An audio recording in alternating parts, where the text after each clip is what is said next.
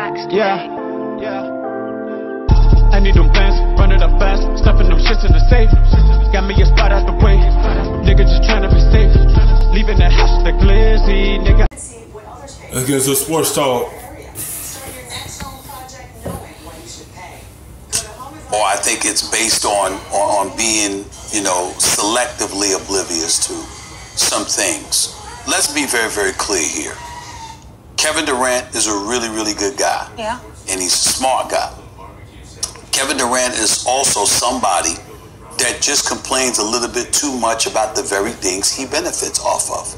Kevin Durant will have you believe that it's all right just to play basketball and do nothing else. But that's not what Kevin Durant's doing. Kevin Durant is a basketball player, a superstar. He's an entrepreneur. He's a businessman. He's a lot of different things. Kevin Durant is worth over $300 million, and I think I'm being kind there.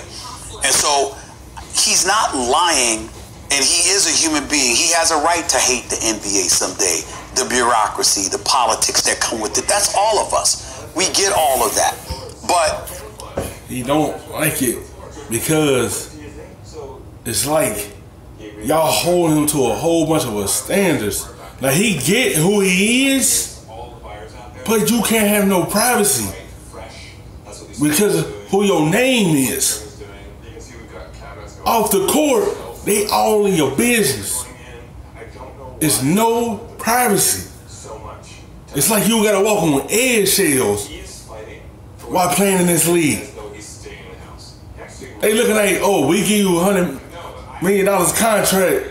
It's going to be hush money, and you're not supposed to say anything. He's a human being that can vocal himself. He fell out of sorts because it's like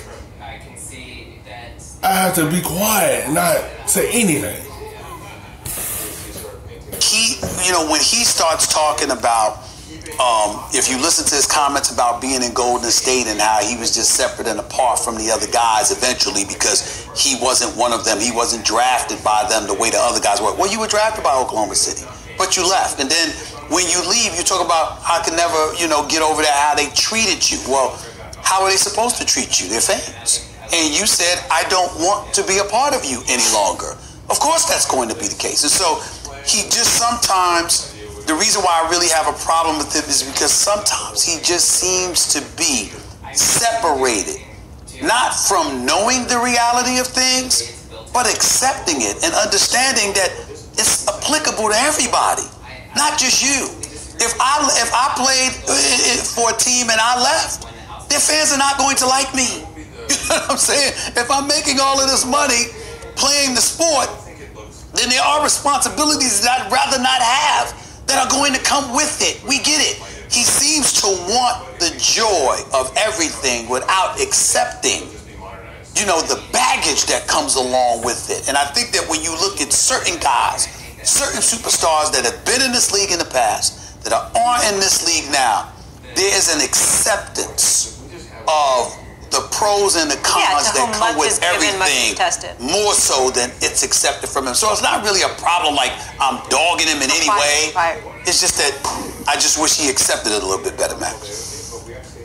I have no problem with the basic position KD is taking, which is this. I thought the most interesting part of the whole article was, if someone asks me a direct question about my past, I'm not going to run from it. I'm going to answer. And every time I do, you guys are saying, you make a big deal about it. I can't help that. I'm going to answer.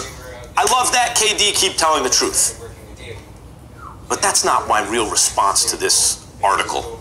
This is not just a puff piece. It's a piece of commercialism. Look, I understand this is also a piece of commercialism. We're selling cars and sneakers and everything you watch during the commercial, right? But when the piece of commercialism is embedded in the very content, the way it is in this article on KD in the Wall Street Journal, guys, he understands he's a businessman. He understands who he is. But at the same time, that's why certain players retire and be private. It's like he ain't enjoying it. Yeah, the money is good, but he can't enjoy it. Like now, soon as he say something, nobody don't like it. Since when you can't tell? Well, since when a grown man can't vocal how he feel? We ain't know what's going on in these locker rooms. He do. He just letting them know. It's something we don't know. And he's speaking up, but he can't, because he a bad guy for doing it. Oh, from this article, as though I was reading a piece in GQ, I know how much those leopard Nike shorts cost and the shirt he was wearing. It's $100. You know why? Because there were 15,000 pictures, and every time he was wearing one of those, and then also maybe his own clothes. I don't know. Does that mean he has his own line of clothes? But every time it's this costs $100 from Nike, this costs $100. I didn't see like the actual. I had a printout of it. Could you click on a link and purchase the stuff there? Because that's what it felt to me, like they were selling clothing. And so I would like to know, what is the relationship before this piece came out and what conversations were had between KD's people, Nike, and the Wall Street Journal? That's what this feels like to me.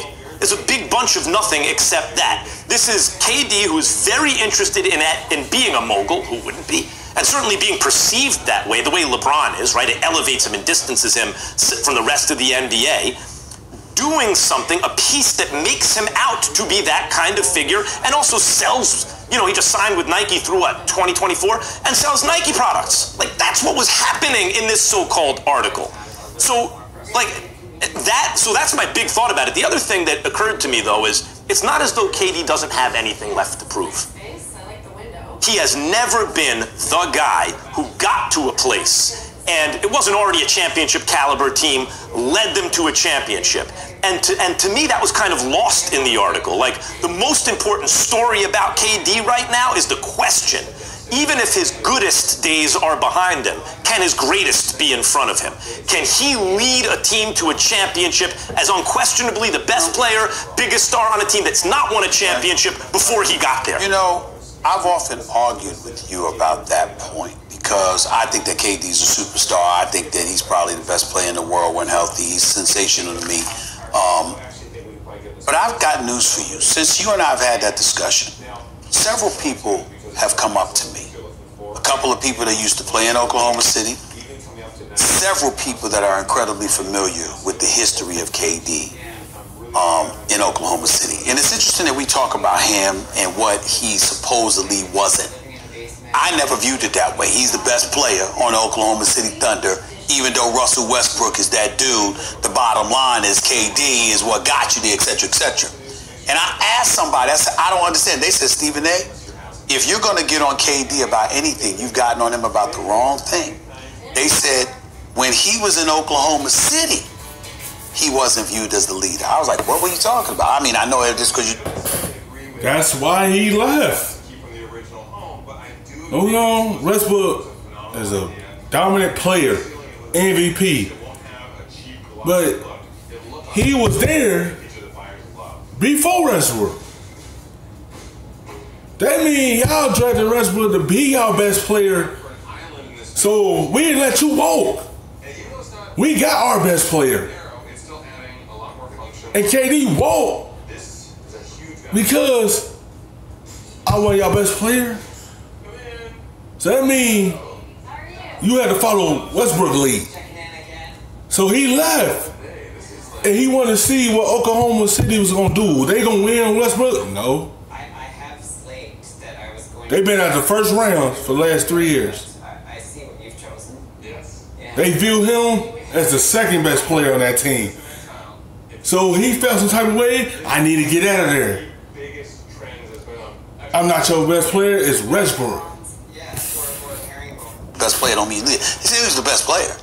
They said, but it was hard for Russell Westbrook to follow him because KD, the man that you see right now, was a boy back then. And Russell Westbrook came in a man. Came in, Russell Westbrook, you know, write his own checks, handle his own responsibility, do all of these things himself. So to go to Russell Westbrook and to ask him to follow that guy. Russell Westbrook was a man looking at you like you're asking him to follow a boy. This is what they said. I'm quoting. I'm not telling you who, but I'm quoting folks that said that, and it was more than one person. Thanks for watching ESPN on YouTube. For more sports highlights and analysis, be sure